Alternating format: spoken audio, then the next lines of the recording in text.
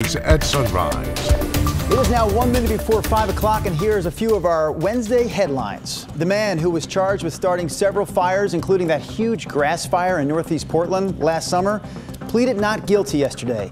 That grass fire burned several homes and dozens of cars. Alan Singerhouse is also accused of starting other fires around the city, and police think he could be connected to a few others as well.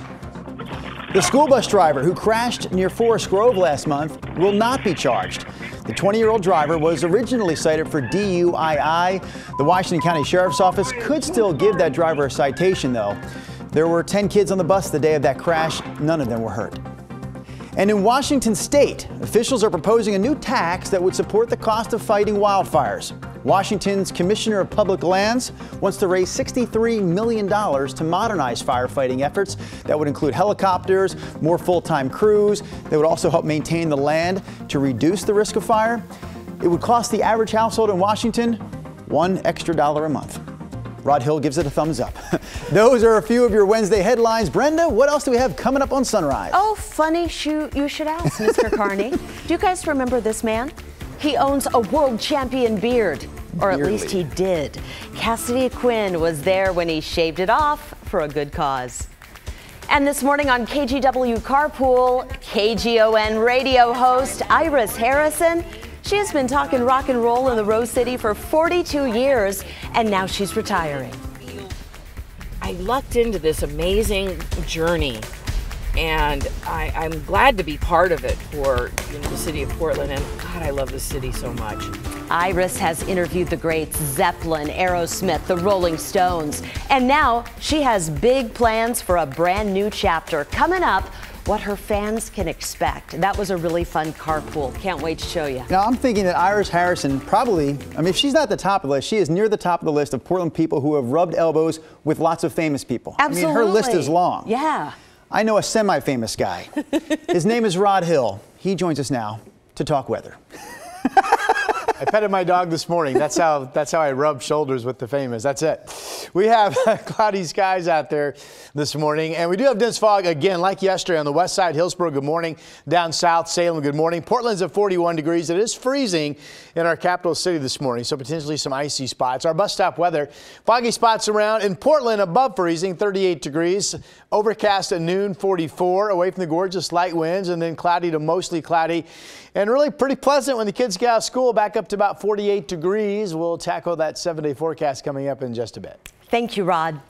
Topping our news at 5 o'clock, here's a live look at the Capitol in Washington, D.C., where in just a few hours, round 2 of impeachment hearings begin. Today, the Judiciary Committee takes over. Yeah, that committee will decide if President Trump should face articles of impeachment. We have Tracy Potts in D.C. this morning to bring us the details. Phase 2 of the impeachment inquiry begins this morning with a civics lesson, testimony from 4 constitutional scholars. We'll hear from a number of legal scholars about the meaning of the terms bribery, high crimes, and misdemeanors. Liberal law professors predominantly, and 1 Republican witness. President Trump and his attorneys chose not to participate, calling the process unfair. We want Biden, we want the son, Hunter. Where's Hunter? We want the son, we want Schiff, we want to interview these people. Today's hearing follows a 300-page report from the Intelligence Committee making the case for impeachment. It argues President Trump abused power and endangered national security by withholding aid from Ukraine to force an investigation of political rival Joe Biden. This report chronicles a scheme by the President of the United States to coerce an ally into doing the president's political dirty work. The president did it, and it's time to hold him accountable. The report includes new records of phone calls between Trump attorney Rudy Giuliani and Devin Nunes, a top Republican overseeing impeachment hearings. Maybe they have the recordings of my phone calls with Rudy Giuliani. They're welcome to play them, because everything I spoke with Rudy Giuliani about is nothing that I wouldn't care if the American people found out. Today's hearing is expected to last 5 hours. And it won't be the last, but no word yet on who those other witnesses might be. Tracy Potts, NBC News, Washington. That hearing starts at 7 a.m. and you can watch it right here on KGW or stream it on our news app and YouTube page.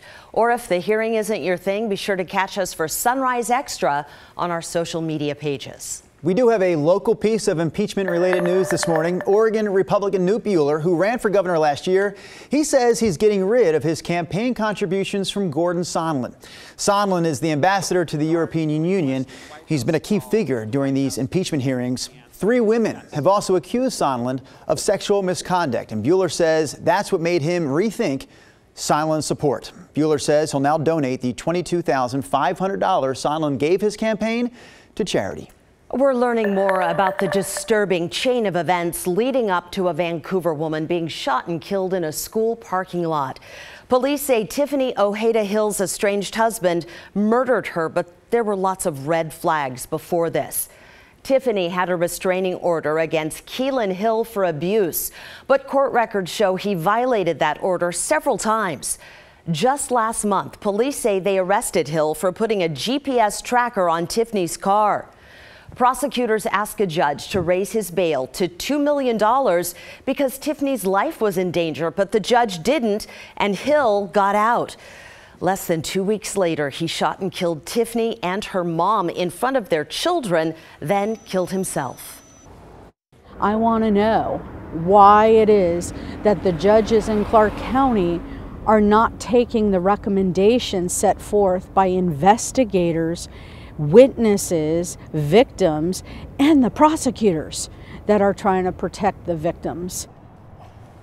That is a very good question. So she is the president of the National Women's Coalition Against Violence and Exploitation. She says the justice system failed Tiffany, and Tiffany's friends tell us they want to help change the system to save other victims of domestic violence. Let's get to an update now. We have an update this morning on the death of Michael Veach at the hands of a St. Helens police officer back in October. So police say Veach fired a gun inside a Chevron gas station, then led police on a chase, then walked along Highway 30 and shot at cars. A St. Helens police officer rammed Veach with his patrol car, and that wound up killing him. But the Columbia County DA's office says the officer's use of force was justified because innocent lives were at stake.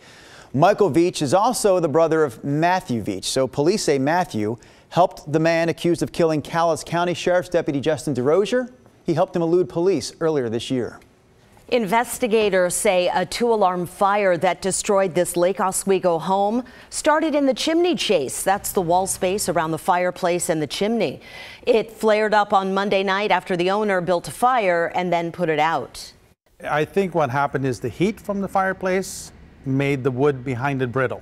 It just has to have a little draft and then it just flares up. No one was home when this started, but sadly the family's puppy died. All right, take a look at this next piece of video. This is the moment a man slashed the tires on 2 vehicles at a Clark County family's home. This is the second time this has happened now in just the past couple of weeks. Nancy Delgado says a few weeks ago, someone slashed all 4 tires on her husband's truck, so they got a security camera. And that security camera caught a man doing the very same thing Monday night. He ruined another 4 truck tires, and he also slashed one of the tires on the family's Honda. Nancy says the man was caught on camera looking around some neighbors' cars too, but he didn't touch their tires. Delgado says the damage has cost more than $4,000 for her family. So if you recognize the guy in this video, call the Clark County Sheriff's Office. A sheriff's deputy in Southern Oregon is being called a guardian angel after rescue. Where are you going, Can I tell you what happened? I thought you were waving me out of the shot, so I walked out of the shot. As I was saying, the sheriff's deputy is being called a guardian angel after he rescued that family stuck in the snow. This is a good story, but I'd like to tell the story about why we messed up the story. First, tell the story. All right, the Smith family became stranded last weekend when a wind gust pushed them off the road and into deep snow. So they were on a very deserted road. The dad, his name is Alex, says he couldn't get the car started again. He had no cell phone reception, so you can just imagine the situation if you were in it yourself. He started to worry, and just at that moment, Jackson County Sheriff's Deputy Ian Lance came to the rescue. Deputy Lance drove them the rest of the way home. He came in and really saved the day for us. And you know, maybe for him it's just another day at the office. But for us, I mean, it was everything. I'll continue the story. Deputy Lance says he was patrolling areas where people tend to get lost or stuck when he came across the Smith family. So here's what happened there. I mean, honestly, all these stories that we tell you, they're divided up between you, me, sometimes Nina when she's here. That story said Nina. So you and I were wondering who's going to tell this one. And I thought you gave me the hand signal saying, I got this. So I thought, okay, I'll let Brenda get this. Oh, we're both going to do it. I better come back. So I did give you the high sign. Yeah. It's true, because it was on a 2-shot. Sometimes we don't know all the hand signals, Brenda. I was just going to say, I'll start it, and then you go ahead and pick it up. Rod, when do you want to jump in? Now would be a great time. Can I just say I really enjoy working with you two? I don't think you do. I get the sense lately that you don't. Well, but there are times where I question it. Here's